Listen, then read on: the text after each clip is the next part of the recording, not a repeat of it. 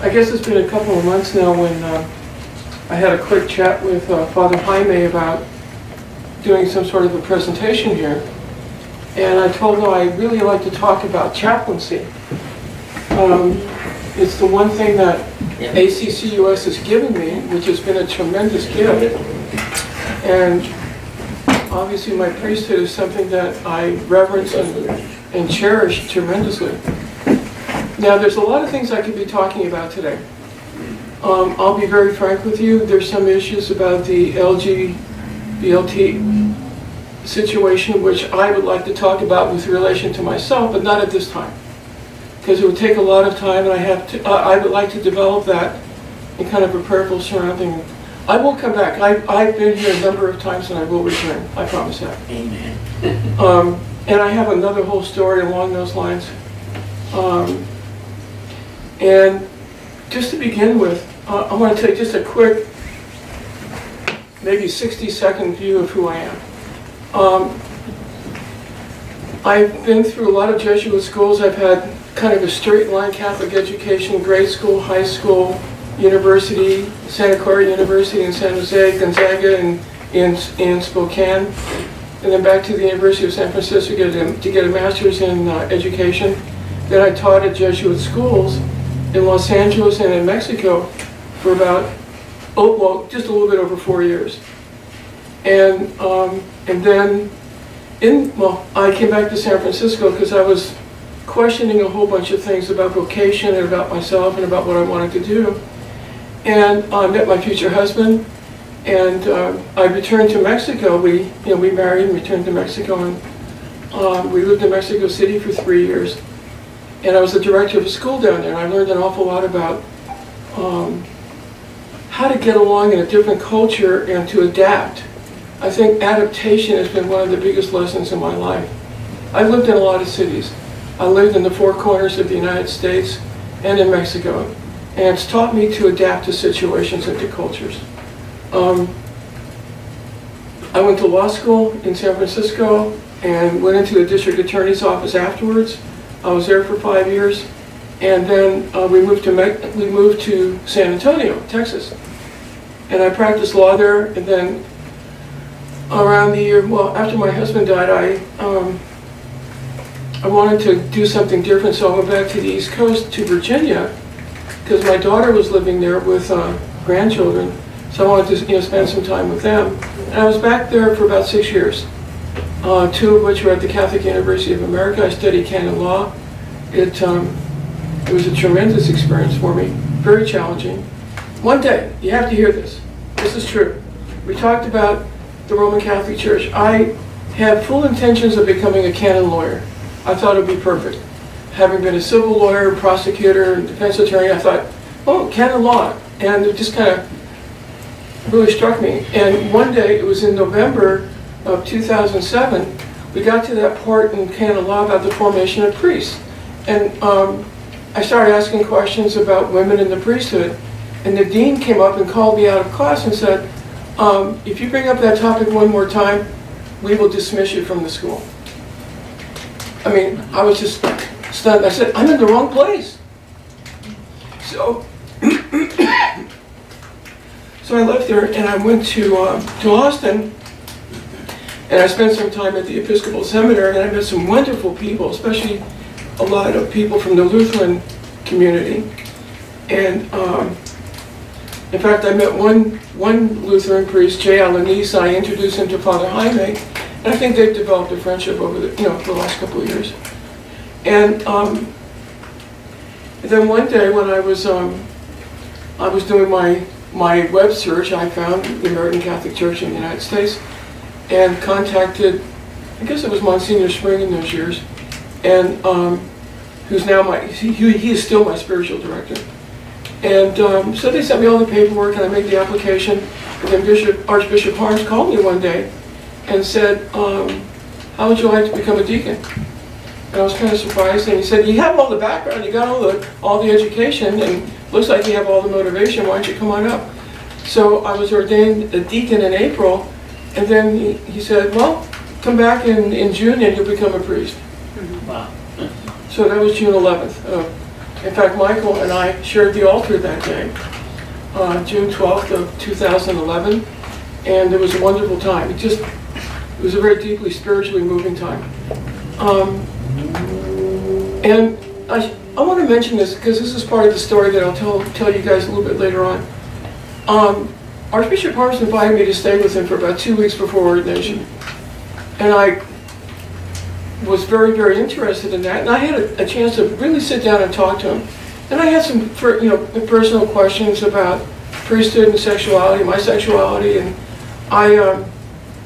we talked it all out very, very thoroughly. And I will come back to that at a later time, because today's about chaplaincy. Okay, now, one of the things that I've learned, well, when I first got to El Paso after ordination, I started thinking, what can I offer the community here? I had basically about 3 or 4 nickels to rub together and really didn't, so I decided to look at a Catholic hospital to see if I could work there. And I signed up for Del Sol Hospital, and I was there for about 2 months. And then I realized that there was a county hospital. I thought my services could be a lot more useful in a county hospital because there's a lot more poor people. And so I interviewed, and they were very excited. And I told them, I said, I'm an American Catholic priest. I'm not a Roman Catholic priest. Now, anybody that spent more than 5 minutes in a Roman Catholic church knows that women can't be priests in the Roman Catholic Church. So I got that out of the way. So when a lot of people came in, or when I would go into a hospital room, I'd have the collar on, my hospital badge that said I was an approved chaplain, and they took one look at me, and they could pretty much guess that I wasn't a Roman Catholic priest. So that was a little bit easier. Now, the one thing I had to do throughout all the time that I spent at the hospital, and I took a leave of absence last June to work on some spinal problems, which have really slowed me down quite a bit. I have scoliosis, and according to the Department of Education, I'm permanently disabled, totally. But I can still work, I can still teach, I can still do what I want, and what I think is to the greater honor and glory of God. But during those 6 years, I was challenged frequently about priesthood, not from patients and not from families, but from administration. And I worked my way through that, and I came to realize that I think any of us that would go into a hospital chaplaincy situation need to go in with some really solid, well thought out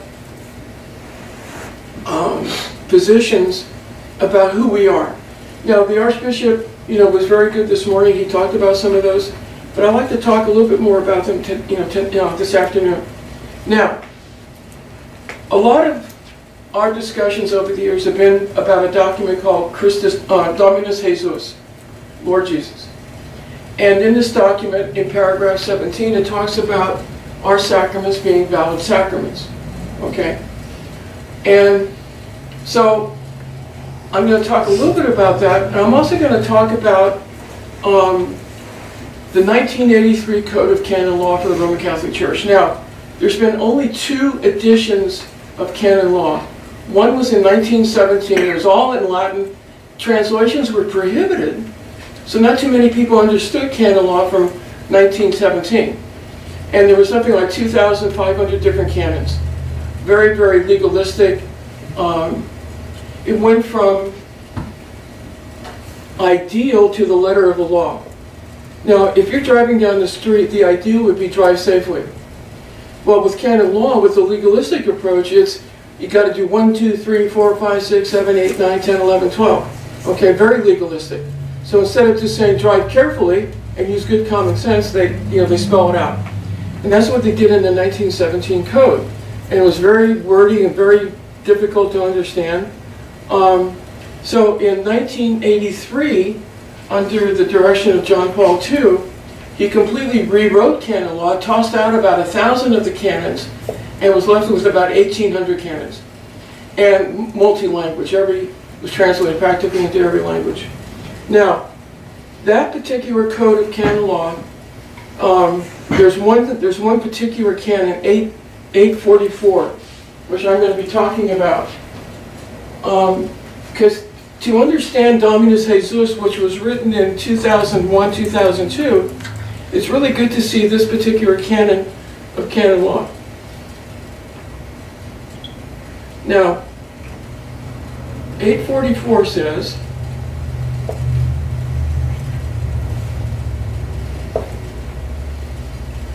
whenever necessity requires it, and this is word for word from the 1983 Roman Catholic Code of Canon Law, whenever necessity requires it, or true spiritual advantage should suggest it, and provided that danger of error or indifference is avoided, the Christian faithful, for whom it is physically or morally impossible to approach a Catholic minister, are permitted to receive the sacraments of penance, Eucharist, and anointing of the sick from non-Catholic ministers in whose churches these sacraments are valid. Now, as the Archbishop discussed this morning, we have valid sacraments, and our church embraces the sacraments completely in a very Roman Catholic way, I think. Now, there's other churches, for instance, like especially Protestant churches, that only recognize two sacraments, the Eucharist and baptism. And the rest are commemorations and good to have around, but we recognize all 7 sacraments. And also apostolic succession. I'm not going to repeat what the Archbishop talked to us about this morning. He actually saved me a little bit of time this afternoon. So apostolic succession and valid sacraments. Now, this was written in 1983. It was published in 1983. And that's Canon 844, right here. Now, that canon is in 5 parts. 2, 3, and 4 talk about the validity of our sacraments. And number 5 says, and this is very interesting, it says that if a bishop, a Roman Catholic bishop, wants to criticize or publish something negative about anybody that's not in the Catholic Church, they have to contact the bishop of that particular church, or the prelate of that particular church. I don't think that's ever done. I don't think Roman Catholic bishops think twice about criticizing us or maybe being kind of critical. And I think they just bypass that, that 5th section. And I'm going to bring that up again to the Archbishop because I think it's good for him to, for us to remember that. I was involved in a controversy with, not a controversy with me, but with one of our priests who was with us at the time, Father Bob Connell, down in Charleston, South Carolina. The bishop there published in all of the Sunday bulletins on one given Sunday that Father Bob Connell was acting under the guise of a Roman Catholic priest and to beware of him. Well, if you take the words acting under the guise of, that sounds like fraud. That they're deceiving the public by trying to say that they're Roman Catholic priests. Well, none of it was true.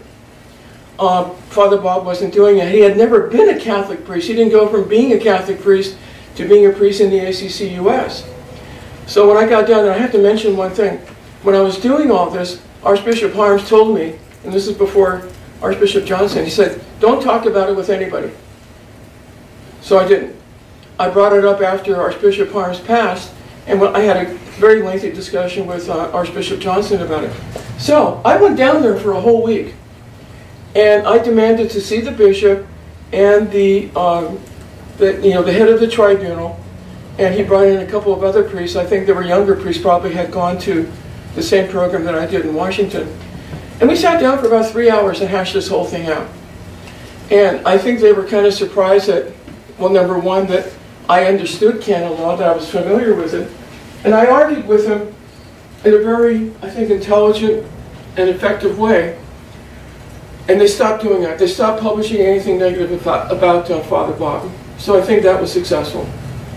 And maybe it sent a message to other Roman Catholic bishops not to be saying things that are blatantly false about any of us. Okay? Okay. So, that was 1983. In around 2002, we had a document came out that was called Dominus Jesus. Now, I'm going to spend probably the next 20 minutes talking about this particular document and about this particular book called Toward a Christian Theology of Pluralism. This is the book that inspired, or that caused Cardinal Ratzinger at the time to write Dominus Jesus, which was signed off on by John Paul II afterwards, okay? He officially signed it. Now, in Dominus Jesus, I think it's in section 17, they specifically indicate that our sacraments are valid. And they use a lot of the same wording as Canon 844 from the 1983 Code of Canon Law. How did that come about? Well, it kind of comes about historically, about 500 years prior to that.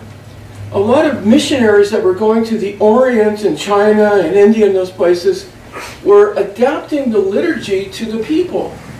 They said, if we're going to be able to communicate the message, we just can't do it in Latin, obviously, and we have to use local practices and local symbols and traditions to communicate the message. And so they would translate the Mass and the sacraments into the vernacular, into the language of the people, whether it be in India or in China. The Vatican didn't like that. It didn't like that then, and it never has liked that idea. So a lot of the early Jesuit missionaries that went to China and India were highly criticized and sanctioned by the Vatican, saying, you got to keep it in Latin. None of this vernacular stuff, and none, you know, they were afraid, I think, of losing the character of the sacraments in some way by putting them into the vernacular, putting them into the language of the people and the symbols of the people. Now, other religious groups at that time, especially around the 1700s, also went after the Jesuits for doing this, for trying to use the vernacular and local symbols, because they felt that that was a desecration of the sacraments. Okay. Now, fast forward. Let's get up to a Jesuit priest. His name is Jacques Dupuy. He is the author of this book, and it's spelled D-U-P-U-I-S. I hope I'm pronouncing it right, Dupuy. And he was a Jesuit, and he became a Jesuit in 1941. And after early religious and academic training in Belgium, he left for India in 1948. He taught at St. Francis Xavier Collegiate School in Calcutta, and he discovered Hinduism through the way it shaped the personalities of the students entrusted to him. It was a discovery, the variety of religions, and the beginning of a lifelong search. Does God, self-revelation, necessarily pass through the person of Jesus Christ, or can it pass through other media? After being ordained a priest in India, he completed a doctorate in theology at the Gregorian University in Rome on the religious anthropology of Origen of Alexandria. He was assigned to teach dogmatic theology at the Jesuit Faculty of Theology in Delhi, and also became the director of a journal, like a journal of theological reflection, and was also an advisor to the Catholic Bishops' Conference of India. So he was a very intelligent man, very well versed in Eastern religions, and in 1984, after 36 years in India, Dupuy was called back to Rome to teach theology and non-Christian religions at the Gregorian University of Rome. His book, Jesus, Toward a Theology of Pluralism, was published around 1999, the year 2000.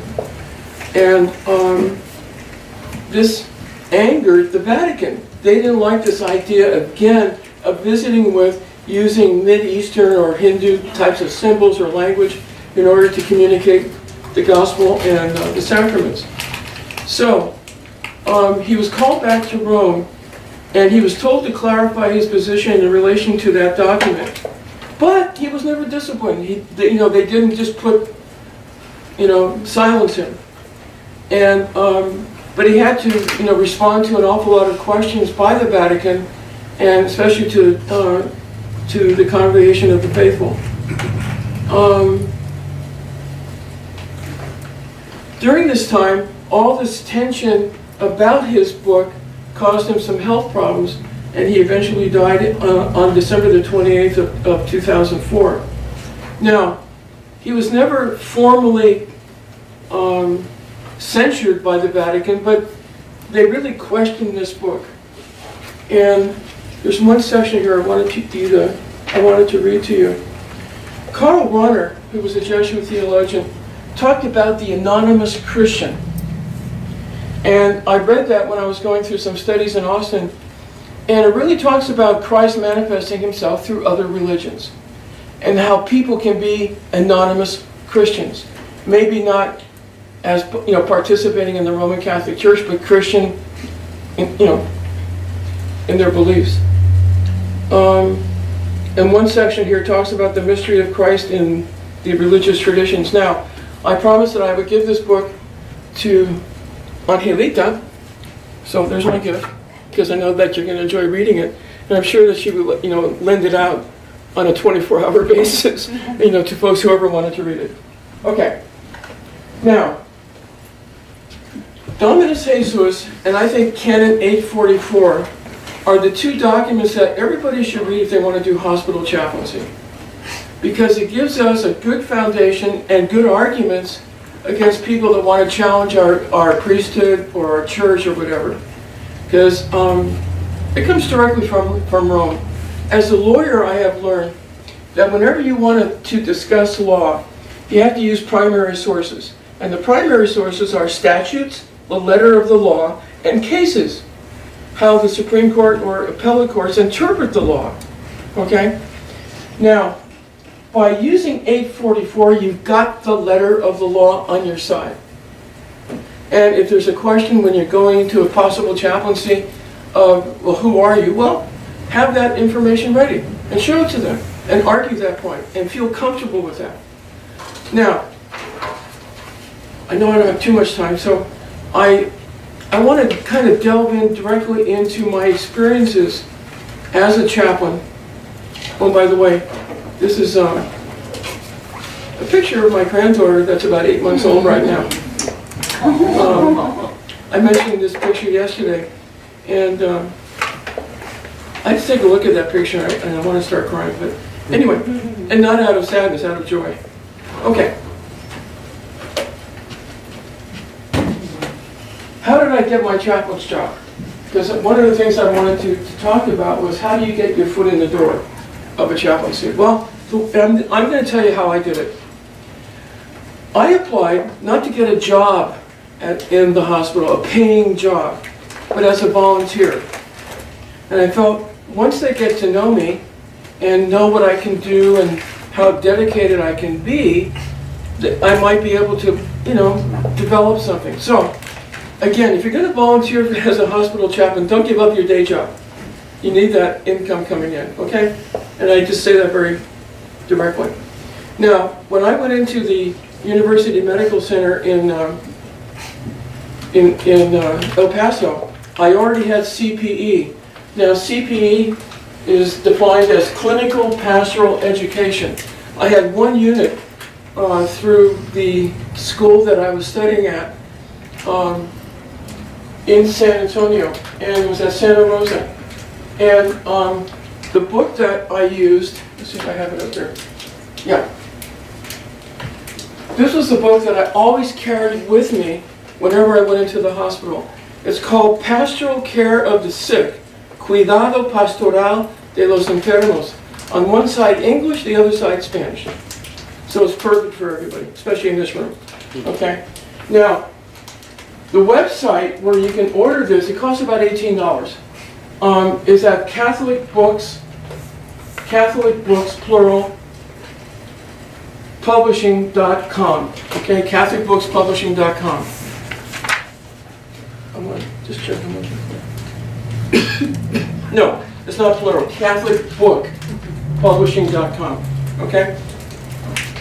So, I had to go through some hospital training. It was a one-day seminar on what to do and not to do at the hospital. They gave us a flu shot, which we had to repeat once a year. And they also did that tuberculosis test where they put a little bit of, well, it's just a little bubble that they put on your arm, and they come back in 2 days and see if there's any reaction to it. One thing I learned about this is to keep a very, very low profile in the hospital. Do your job, do it well, but you know, don't be a show-off. Don't try to convert the whole hospital. And I think you know what I'm talking about. Do your job. The word will get around that you're very efficient and that you really care about the people. I had to take a lot of weekend assignments, a lot of on-call, sometimes 3 and 4 calls a night. I would get back home at 8 o'clock, and then they call at 10 o'clock, and then I'd go and then get back home at 11:30, and then they call again at 1. That didn't happen too often, but often enough to make me appreciate the job. My whole attitude was to prove myself, okay, and not by what I had to say, but what I did. Actions are louder than words. And after about 6 months, they offered me a stipend, and the stipend was $300 a month, and that was a good complement to my regular salary of teaching, because I teach law at International Business College. So it was a good complement to that, and I also have Social Security, so those are my 3 sources of income. Now, some of the rules that I followed in dealing with patients was basically not to try to preach or to walk into a room and start telling everybody about the church or anything. Let me show you exactly what I would do. Imagine Angelita there as the patient, okay? And you all are family. I would walk in and I would make sure that they saw the collar and the badge. And my first question was something like this. Prefieren las oraciones en inglés o en español? Would you prefer the prayers in English or in Spanish? Okay? And they would tell me right away. And then I would always ask them, is the Our Father, okay, está bien con el Padre Nuestro? That's the universal prayer of all Christian religions. And they would say yes or no, and then I would just get right into the prayer. I didn't try to sell myself and say, I'm an American Catholic priest, blah, blah, blah. No. If they wanted to find that out, they could come up to me afterwards and ask me about it. But if they didn't ask me, I just wanted to get into the prayer. Prayer was the icebreaker. It got me into, you know, asking the Holy Spirit to come. And whenever I walked into the hospital, I had this one prayer in mind. Lord, let me speak as you would speak. Let me think as you would think. Let me feel as you would feel. Not me, but you. Use me as your subject to communicate yourself to the patients and to the family. And to me, I felt that gave me a tremendous sense of peace and confidence. Because I walked into some situations that were really, really difficult. Now, don't forget, I didn't mention this, but I was a police officer in San Francisco for a while. And I saw a lot of ugly things. And I even had to pull the trigger on somebody one time. And that was a very traumatic event. I didn't talk about it for 30 years.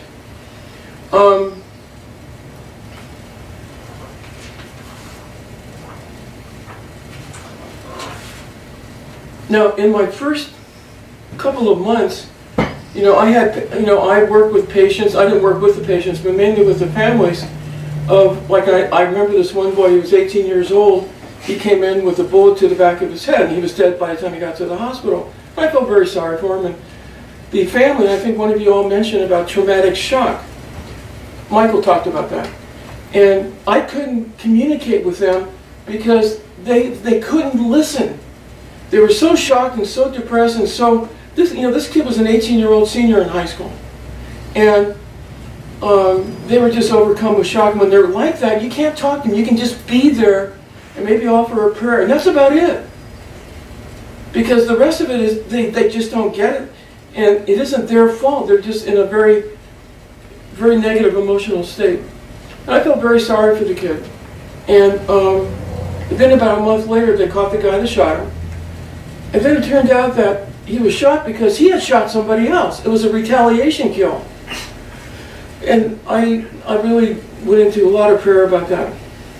Another case that I had was of this little girl. She was 3 years old. She was in a car with her mother, her grandmother, her aunt, and then the father wasn't there, thank God. But they were traveling 70 miles an hour along 375, which is a big freeway there. And a soldier from Fort Bliss was speeding at 270 miles an hour, the wrong way down the freeway. Crashed into them, so the combined impact of 270 plus 70, that's 340 miles an hour impact. All the adults died. Obviously, they were, they died right on the spot. And when I walked into that little girl's room, her head had been stapled together. It was a very kind of scary thing to see. And they had to shave off the top of her head. And I prayed for her, and the father was there, and I didn't think she was going to make it. The next day, I walked in. She's sitting up in bed, drinking a McDonald's Coke. I said, well, that's an improvement. Whenever they sit up and eat, that's pretty good. The next day I went in there, she was sitting on the side of the bed, arguing with her father about something.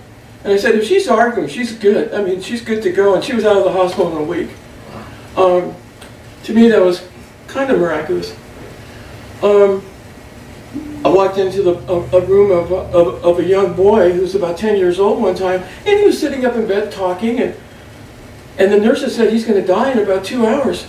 I said, it didn't look like he was going to die in 2 hours. So I went out and talked to the nurses and said, yeah, his condition is such that he will be dead in 2 hours.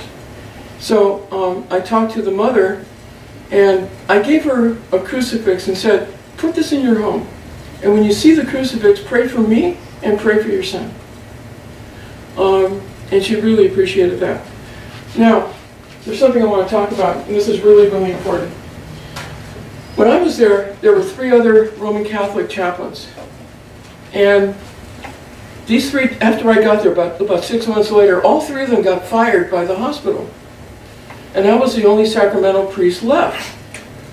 And you can imagine, I didn't know what was going on in the beginning, but I found out that the Center for Disease Control came in, and because of cameras, they could see how the priest was putting holy oil on his thumb and then anointing the patient. Well, they said, we don't want that. We don't want chaplains to be touching the patients. And these 3 refused. They said, that's the way we have to do it. So they said, okay, we have to fire you. And all 3 of them got fired. And the bishop of El Paso didn't quite like that. So I came up with the idea of these pads. And so what I developed was, okay, I would take the pad, put the holy oil on the pad, and then anoint the patient using this pad. The CDC liked that idea, and they congratulated me for it. And then, about a year later, after doing this quite a few times, now you can buy these at Walgreens, they're very, very inexpensive, or any drugstore. I walked into a room where the father was dying of acute alcoholism, and his liver was shot. And his son was standing there. He was about maybe 11 or 12 years of age and very, very deeply sad that his father was dying. So after I did the anointing, something said, give it to the kid, let the kid anoint. So I did. And he blessed his father. And then I invited the other people. There were about 3 other people in the room, his ex-wife and his daughter. And they anointed the patient. And I called Archbishop Harms. I called Archbishop Johnson, and I said, is this okay? Can I do it this way? And he said, yes, that's fine. So I found that to be very, very beneficial because the family can bond with the sacrament. They feel a part of the sacrament. It gets them praying for the person. They feel like they're kind of giving the person their love by anointing them. It's a very simple thing, and then I would just dispose of this properly afterwards. Okay?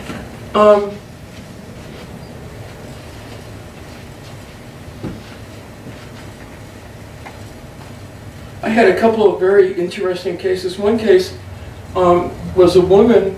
I walked into the room and the nurses were saying, you have to go and see this for yourself.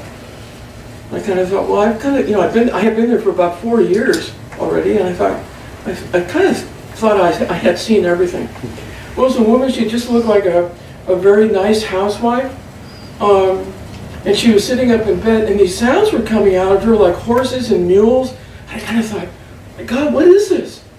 And the thought came to my mind, possession and that kind of thing. But, you know, the one thing you never want to do is jump to that kind of a conclusion, because it might be something deeply psychological, it could be something neurological, whatever. And I called the Archbishop about it, and I told him I didn't think I should be performing an exorcism. The nurses all wanted me to perform an exorcism, and I didn't think it was appropriate, because for a whole bunch of reasons, and we can discuss it at a later time. So I did pray for the person, and then left, and that was the end of it. But it was very, I'll never forget that, because I keep wondering, was the person really possessed or not? I'll never know. Because afterwards, I think she was highly medicated and put into the psychiatric ward. One time that was very interesting, and I'll kind of end with this story. A man had been shot in Las Cruces. Las Cruces is about 40 miles from El Paso. It's on the New Mexico side. And he was walking out of his mobile home, and he had this toy gun in his hand. And there was a report that he was committing some sort of spousal abuse or whatever. And so when the police got there, they saw the gun and shot him. Okay? And then the helicopter came and brought him to our place in El Paso, and he died there. And within about a half an hour, I guess about 5 or 6 cars from Las Cruces showed up, and there were maybe about 20 people that all wanted to go in to see the body in the OR. Well, one thing that you're going to find out is that anybody that dies because of a gunshot wound or any kind of criminal activity, the OR is considered part of the crime scene. They can't let people in there, and they shouldn't. There's blood all over the place. And so I went outside, and the whole crowd was out there, and I said, God, give me some strength. What am I supposed to say? So I thought of going to the person that looked the oldest and was a woman. And she was kind of like the matriarch of the group. So I went up to her and said, I need you to pray with me. So I said, we're all going to pray, and I put my arm around her. And so we prayed, and it calmed the whole group down. And I said, look, there'll be plenty of time to see the body when you go to the funeral parlor. So wait till then, out of respect for the hospital and respect for the family. They accepted that. But there were so many times when people were yelling and screaming about, oh, I have to go in and see the body. Well, hospitals don't like that, because a lot of times that, that particular scene, it could be a criminal scene or contagious scene or whatever. It's better, well, the hospital won't let them in. So you have to talk to these people. And the one thing that we had at the hospital was a quiet room. The quiet room was where you would take the family away from the body and away from the OR, and just sit down with them and talk to them. And sometimes if they weren't in traumatic shock, you could and pray with them and kind of help them. And I always use the Our Father. It was the universal prayer. To me, you can't go wrong with God's own words. When he said this is the perfect prayer, it is the perfect prayer. The one last case I want to talk about is at the very beginning when I started learning how to be a chaplain. I was in Santa Rosa Hospital, and this will be my last story. If you are in my class and at the school, the students all complain that I tell too many stories, but they appreciate it because they experience the same thing out there in the law offices. Anyway, I got a call at 10 o'clock on Sunday morning. I was the only chaplain in the hospital, and this hospital is big. It's really big. It's now part of Christus Health system. And the nurse said, we're going to disconnect 2 baby boys from life support. They're twins, but they have some sort of a congenital problem. They're not going to live more than a day. And they're in incubators. That was their life support system. And the mother had never touched the children, ever, because of the fact that they put them right into these 2 incubators. So I got up there, I said, what am I going to do? I mean, I had never done this before. How am I going to talk? I mean, what am I going to say? So I called one of the other chaplains, a woman, and I said, give me some ideas. And she said, there's a couple of Roman Catholic books down there that have some really good prayers for the burial of children. Adapt those. You can adapt those pretty quickly. So the first gospel that I read was, suffer the little children to come unto me. And the other one was, the Lord is my shepherd, I shall not want. As a matter of fact, this card was given to me, I think by Father Vince. It was in loving memory of Archbishop Harms, April 3rd, 1946 to April 28th, 2012. And it's Psalm 23, the Lord is my shepherd. Okay, so as I started to pray, they started disconnecting life support. And as I was praying, I would kind of look out of the corner of my eye at the people. And I could see the tremendous effect of the Word of God on these people. And it wasn't me. It was the Word of God through me to them. And there were nurses there. There were relatives there. There must have been about 20 to 25. And they were very deeply engulfed in the prayers that I was offering. I thought to myself, this is what it's all about. It's being the messenger of God, bringing God's Word to these people. And I felt a tremendous sense of peace. And I realized this is the focal point of my ministry. It's not about me, it's about God. And make sure that it's never about me. One last word about money and donations. I learned, and this is part of hospital rules, you can never, ever ask for money from families. If they want to donate something, that's okay. I had a long discussion on the phone with Archbishop Johnson, and he told me very specifically, if they offer a donation, accept it. Don't turn it down. But don't ask for money. Okay, so that's the rule that I've been following. And I'll be back in hospital chaplaincy in January. I want to do a little bit more therapy in my back and get a little bit more strength. So, the other thing that is important is HIPAA. HIPAA means Health Insurance Portability and Accountability Act from 1996. I sent you all an email. Did you all get that? It had the 4 attachments, and that included HIPAA. And so, my homework, God, I sound like I'm back in school. Your homework is to read those and ask me questions about them later. You can just direct the questions to me by email or call me, okay? I'm more than willing to continue this discussion with you by phone. Any questions?